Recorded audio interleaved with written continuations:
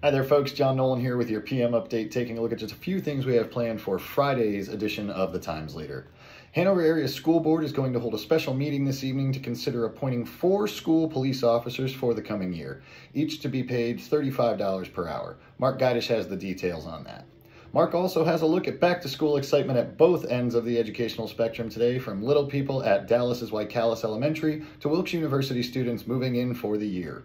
And a woman who tried to blackmail an area attorney with a secretly made sex tape has been sentenced to state prison. Ed Lewis has those details.